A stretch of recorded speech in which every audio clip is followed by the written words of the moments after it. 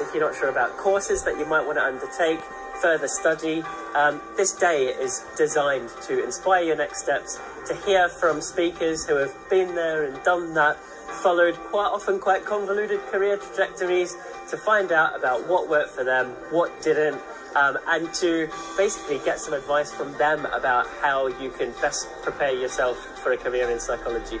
I just wonder, just a show of hands, who here is interested in the possibility of a career in clinical psychology? Wow, okay. So I'm a clinical psychologist, and really I work with people to help reduce psychological distress and increase psychological well-being. My main background has been in hospices, so I've worked with people with life-limiting illnesses. I also work with people who are family carers of people with dementia.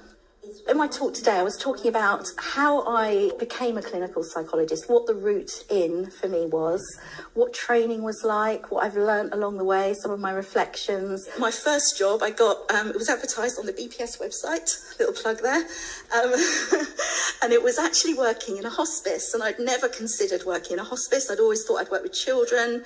This was with adults. And from there, because I was getting quite a lot of requests to work in different settings and come and help us with our resilience, I ended up giving up my job after about 4 years, and I went freelance, set up my own company. So that's what I do now. Really, it was hopefully a message of encouragement to people who are facing what might feel like quite a daunting prospect in applying to be a psychologist.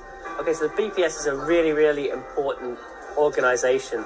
The BPS plays an important role in psychology training and accrediting all of the psychology courses that are offered in universities. It plays a very important role in informing psychologists what's going on in the discipline, and also answer any questions that they may have about how to embark on a career in psychology.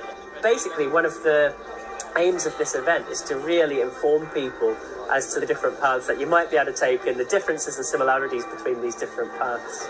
I'm trying to make this as engaging as possible over the next 30 odd minutes to give you a kind of summary of my experiences that I've had so far as an early career researcher, and also give you some tips on how to boost your CV. How many of you know now what you want to do for a career?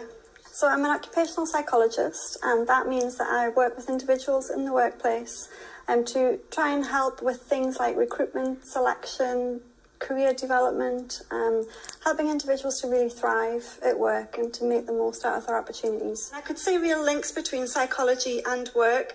I also knew that I didn't want to be a clinical psychologist. I felt that it would be too difficult emotionally for me to cope with. The best things are the flexibility, the autonomy, and really seeing individuals thrive at work, helping them to have a breakthrough moment, if you like, to realise that things can be better and I can enjoy work and it's okay to enjoy work.